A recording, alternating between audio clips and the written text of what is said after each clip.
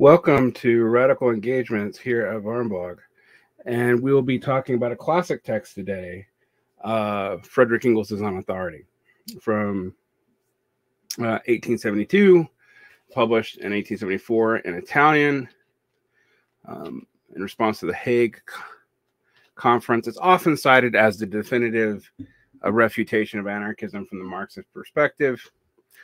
I am covering it today because I've never been impressed by this text. I essentially think it's a straw man argument. Whether or not one is an anarchist or not, or some kind of liberal, citing this text as a definitive answer to the question of authority is just insufficient. It's barely 4 pages in the original printing. If you find it in the Marx Engels Reader, the Robert C. Tucker version, from 1972, it's on page 730 to page 733. It is effectively 1, 2, 3, 4, 5, 6, 7, 8, 9, 10, 11, 12, 13, 14 paragraphs. And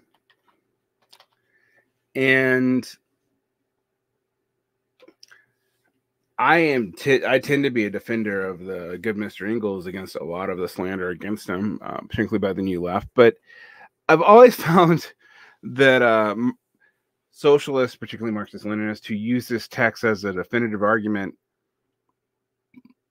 it convinces no one but themselves. So let's get into the text. And I'm covering it because you're going to need it to understand another text that I'm going to be spending a long time on, because it's a long text about these debates. And so it's important that you have this characterization. It's also very short. It's off-quoted on the internet because it's so short, and because basically, since it is a straw man argument, it is also a fairly simple argument, maybe even a simple tens argument, which is unfortunate and not generally like Engels. I think it's important to note it wasn't actually originally published in German, so that may be part of what's going on here. It's just a short little polemic. We'll have the real text up so you can read along if you want. I'm also going to link to it, but I like to use the free Marxist.org archive version. Work of Engels, 1872, On Authority. A number of socialists have lately launched a regular crusade against what they call the principle of authority. It suffices to tell them that this or that act is authoritarian, for which it is to be condemned. This is a summary mode of procedure is being abused to such an extent that it has become necessary to look at the matter somewhat more closely. So what he's saying here is there is people complaining about authoritarian methods and this is, I believe, in the context of the First International. So we have to disaggregate this here. Authority, in the sense of the word used here, means the imposition of the will of another upon ours. On the other hand, authority presupposes subordination. Now, since the two words sound bad in their relationship, which represents disagreeable to the subordinated party, the question is to ascertain whether or not there is any way of dispensing with it, whether, given the conditions of present-day society, we could not create another social system in which authority could be given no scope any longer and would consequently have to disappear. I'd like to say that because that's the goal of a classless society. It's not just getting rid of capitalism. It's also getting rid of the social relations of production that undergird capitalism and undergird exploitation in general. That's Marx and Engels' stated goal themselves. Right. On the examining of the economic, industrial, and agricultural conditions which form the basis of present-day bourgeois society, we find that they tend to more and more replace isolated action by combined action of individuals. Modern industry, with its big factories and mills where hundreds of workers supervise complicated machines driven by steam, have superseded the small workshops of separate producers. Asterisk. This is part of why I'm a decadence theorist, because this is no longer true. And assumptions that leftists made to organize around giant industrial production tend to actually work in the institutions that are left when giant industrial production leaves, such as schools and healthcare apparatuses. See the works of Gabriel Winant for this. But don't actually still operate in capitalism at large. Even mass production has been in many ways re-territorialized. That's what Deleuze and Guattari's, prose poetry was essentially about. All right. We actually return to coordinated mass production that looks more and more like the small workshops of separate producers. All right. The carriages and wagons of the highways have been substituted by railway trains, just as small schooners and sailing fecundas have been by steamboats. So again, there's the assumption that everything's going to continue to get more and more mass consolidated, and that socialists will just be able to seize this. Engels, on this assumption alone, is wrong at this point. He was right when he was writing this, but he's wrong now.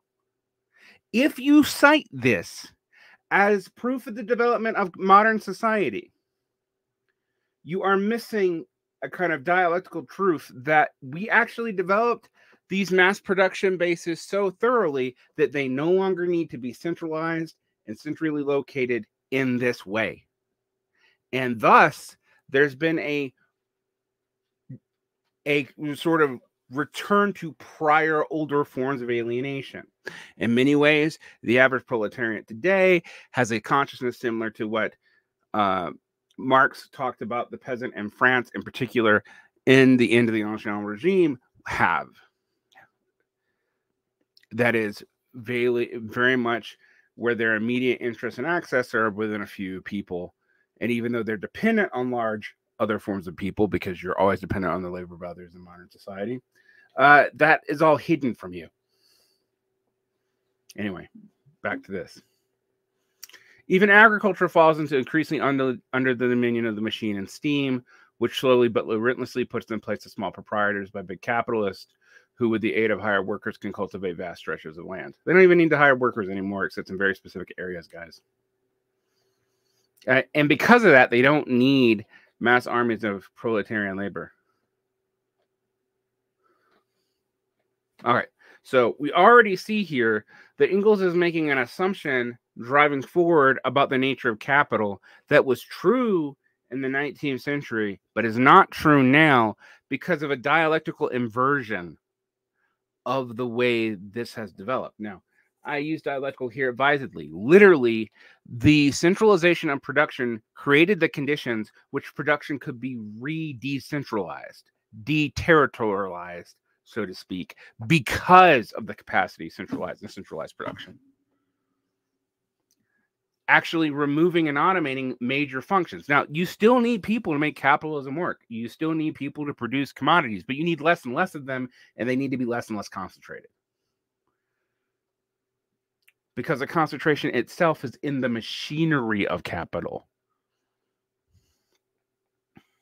All right. So we already have an analogy here that isn't going to be helpful if we're basing our assumptions off of authority based off the development of industrial production. Already doesn't flow. Right? Now, might not be a good assumption anyway, but beyond that. Everywhere combined action, the complication of processes dependent on each other displaces independent action by individuals. Yeah, except everywhere it doesn't anymore. Again, Engels has an almost Whiggish assumption here that this won't invert on itself, that there isn't a law of diminishing returns or a place where the capacity is so big that it ripples throughout society and re-atomizes.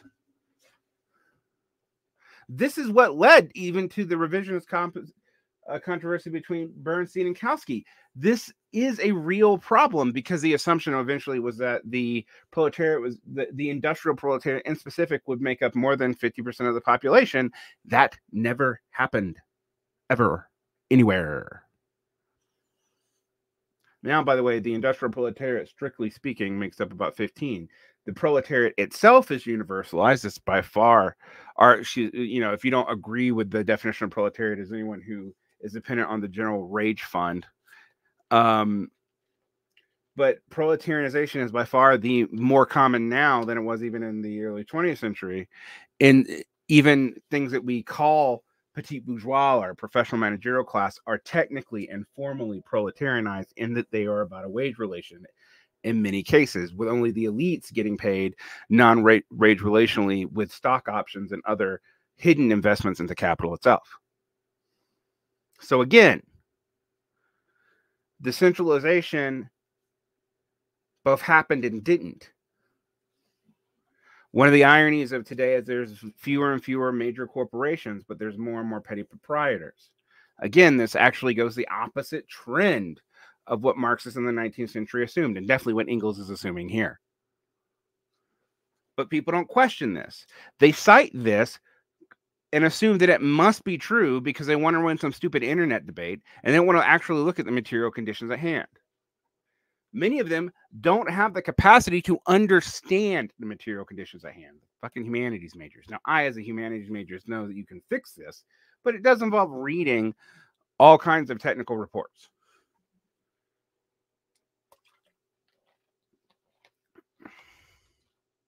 Supposing a social revolution dethroned the capitalist, who now exercises their authority over production and the circulation of wealth? Supposing to adopt entirely the point of view of the anti-authoritarians, the land and the instruments of labor have become the collective property of the workers who use them. Will authority have disappeared, or will have only changed its form? Let us see. This is interesting because this is basically saying, will class disappear, or will it only change its form? Which in some ways, Engels is actually undercutting a fundamental Marxist argument. Now, Marxists never promised, and this is clear in the Critique of the Goethe program, which I'm spending a lot of time on, to do this all at once. They don't think you can deliver a classless society all at once, but it is the goal to deliver a classless society. If we take this is just a changing of the form of power, then is Engels indicating that it is no longer the goal? One of the things I find very frustrating about Engels, I'm often given to defend him, but he's all over the place on many questions, and this is one of them. Another one, you want an example, he's inconsistent about when he thinks that socialists are socialized or nationalized and what the distinction is. All right, let us take by way of example of the spinning of the cotton spinning mill. Notice all the metaphors of the 19th century, and these are assumed to be eternally true. The cotton must pass through at least 6 successive operations before it is reduced to the state of a thread, but these operations take place for the most part in different rooms.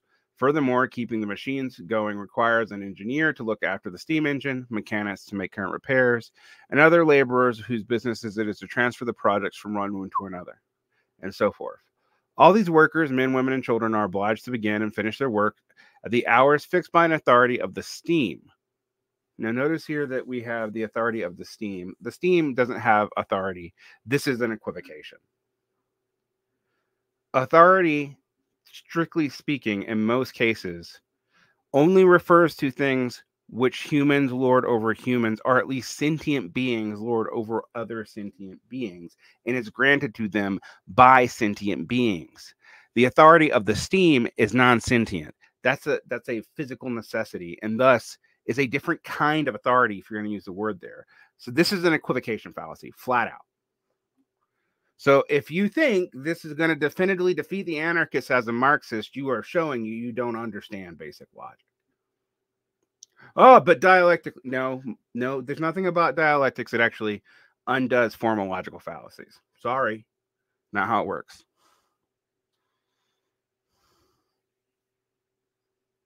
All right. Who cares nothing for their individual autonomy. And it's true that non-human things don't care anything for individual autonomy. So what? Who gives a shit? No one's asking for that. The workers must, therefore, first come to understand on the hours of work, and these hours, once they are fixed, must be observed by all without any exception. That's not true. Therefore, a particular question arises in each room and at each moment concerning the mode of production, the distribution of materials, etc., which must be settled by the decision of the delegate placed at the head of each branch of labor, or, if possible, by majority vote, or the will of the single individual will have always to subordinate itself by the means of which the question are settled in an authoritarian way. The automatic machinery of a big factory is even more despotic than the small capitalists who employ workers have ever been, at least in regard to the hours of work.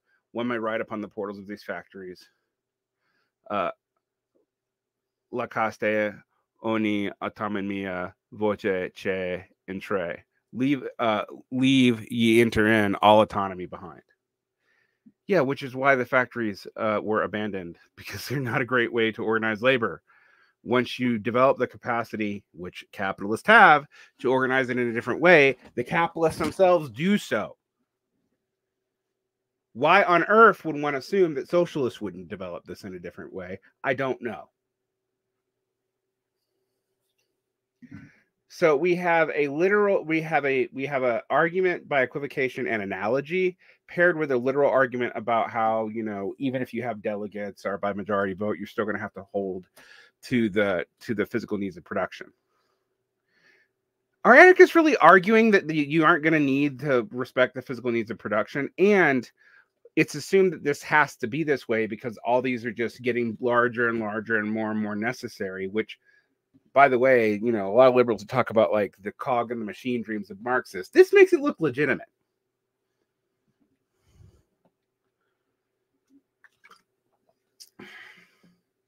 If man, by dint of his knowledge and inventive genius, has subdued the forces of nature, then the latter avenges themselves upon him by subjecting him, insofar as he employs them, to a veritable despotism independent of all social organization.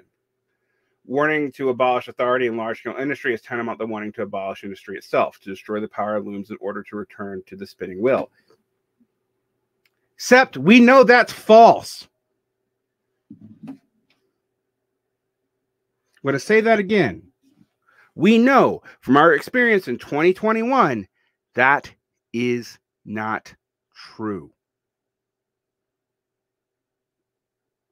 You have more autonomy over your time. Now but whether or not it's necessary, capitalists are always fighting now to maintain control over you so that they have control over you as a form of labor discipline. But it's not necessary for production most of the time. Most of this stuff can produce itself with minimal intrusion from the vast majority of workers. It's been automated that way. And it's been automated that way actually to reduce costs, because labor is not cheap. While it's variable and one of the few things you can exploit, it's not cheap.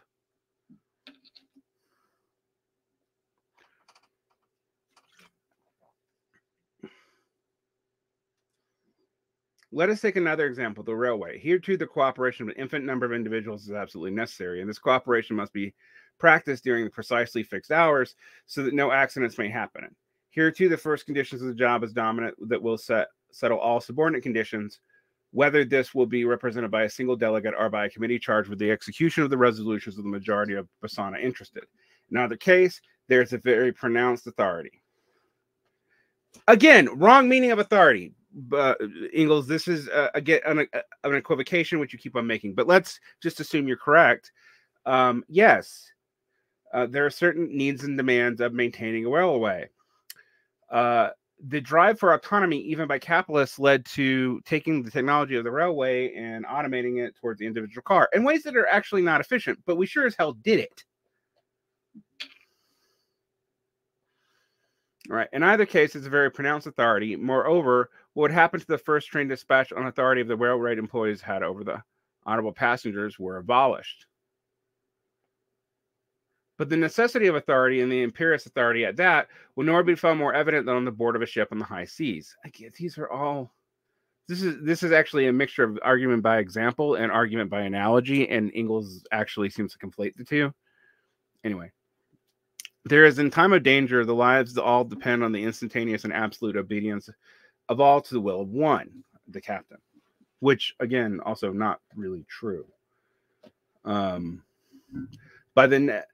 I submitted arguments like these to the most rigid anti-authoritarians, the only answer they were able to give me was the following. Yes, that's true, but it's not the case in which authority we now confer to our delegates, but of a commission entrusted.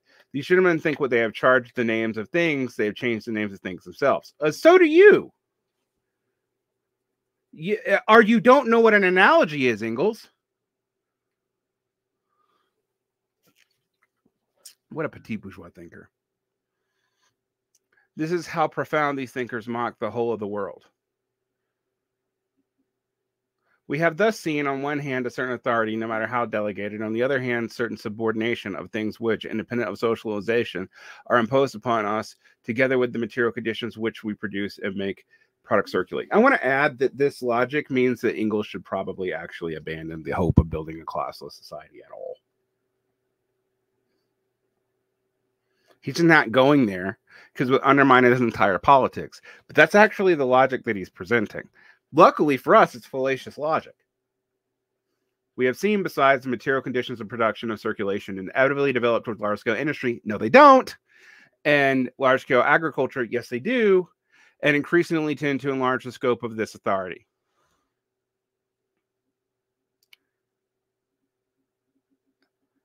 Engels did not have the dialectical imagination, ironically, for someone who took dialectics more literally than Marx did, to see that a certain level of large-scale industry would invert back on itself and create small-scale subsidiaries. Engels can't imagine that. And it's simply wrong. And I cannot emphasize that enough. You do not live in the world Engels is arguing for. Yes, there are larger and larger corporations. Yes, they're centralizing all the time. But what serves them and how they are served are more decentralized and fragmented forms that require less and less cooperative things because the cooperation itself has been automated. That's not something Engels could have even imagined. But we live in that world. So, even if we ignore all the flaws in the logic, his central conceit is no longer true. Even if it was true in the 19th century, it is not true now.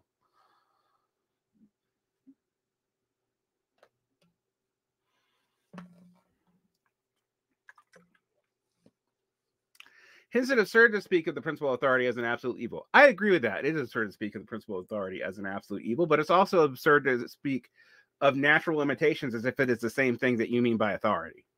And that people making those decisions about natural orientations are just going to do so based off of engineering imperatives, which is, by the way, I think where the Bordigists used Engels to justify dropping all principles of democracy. And of the principle of autonomy being an absolute good. Authority and autonomy are relative things whose spheres vary in places and phases of development of society. Yes, they do. Absolutely. But you have just stated that we're only going to get into more and more authority because of centralized development of a production, Engels, and you're just wrong. You can't imagine a dialectical fragmenting.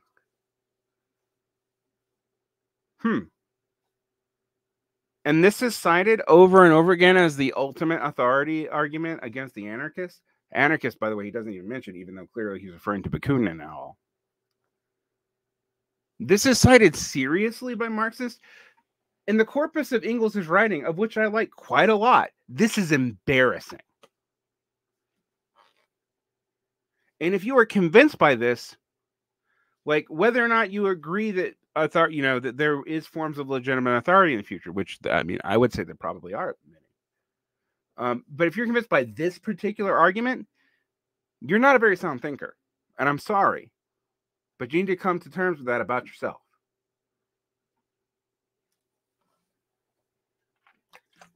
If the autonomists confine themselves to saying that social organizations of the future will restrict authority solely on the limits within the conditions of production render it inevitable, we would understand each other. Yeah, I mean, they kind of are, but you're conflating the two things.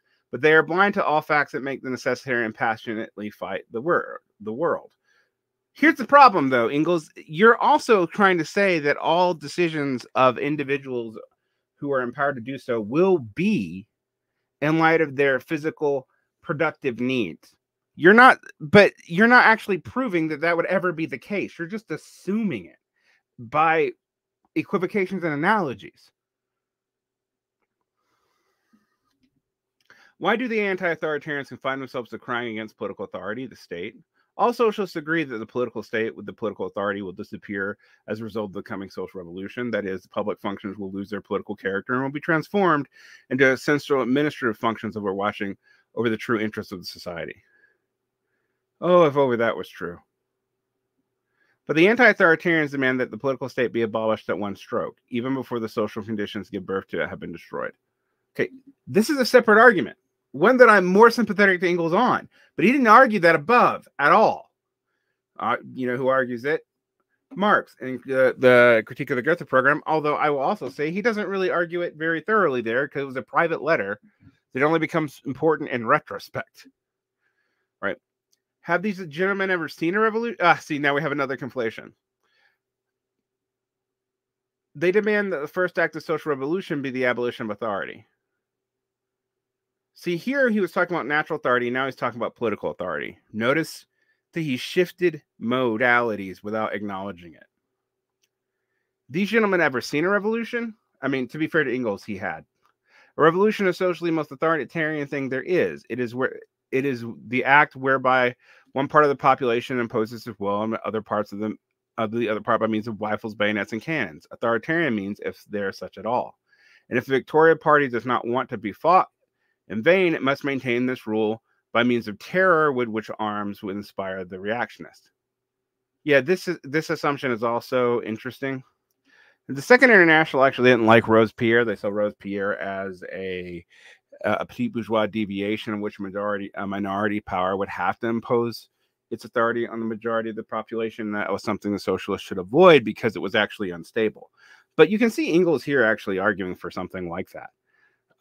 Would the Paris Commune have lasted a single day if it had not made use of the authority of armed people against bourgeoisie? Should we not, on the contrary, reproach it for not having used it freely enough? That they should basically that the Paris Commune should have been more bloody, which there also is misleading. The argument of whom Engels is arguing again. Therefore, either one of two things. Either the anti-authoritarians don't know what they're talking about. Well, you don't either, Engels. I mean, you could both be completely fucking wrong. In which case, they are creating nothing but confusion. Or they do know, and in that case, they're betraying the movement of the proletariat. In either case, they serve reaction. Yeah, but so can you. You can all serve reaction.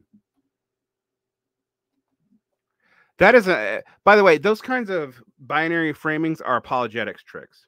If you're fooled by them in religion or in socialist polemic, I'm going to say you're going to be fooled by a lot of stuff.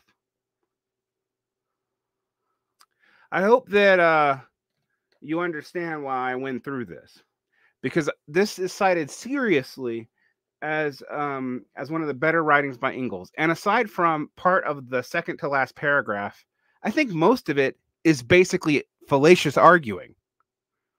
Whether or not we agree with the anti-authoritarians and the anarchists in the Hague Conference, and I largely kind of don't, it doesn't matter. It's still a bad argument. There's equivocations rife throughout it, and they're hoping you don't notice. It ends in a false binary.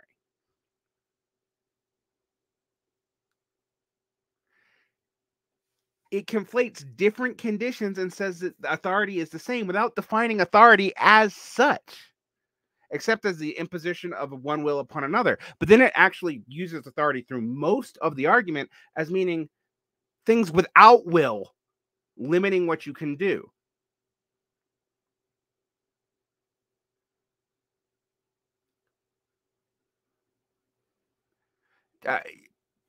Steam doesn't have will. Under no definition does steam have will. And then he acts as if the delegates of the revolution don't have will because they're only limited by the power of the steam, and that's why they do what they do. But then he makes the appeal to the necessary will of keeping down other willed forces. So two completely different arguments. And he's linked them directly through an assertion about the nature of the development of capitalism, which is no longer true. Like I said, citing this now to anyone who goes through either dialectical or analytic logic as a serious argument is embarrassing to you. Don't. Have a good day.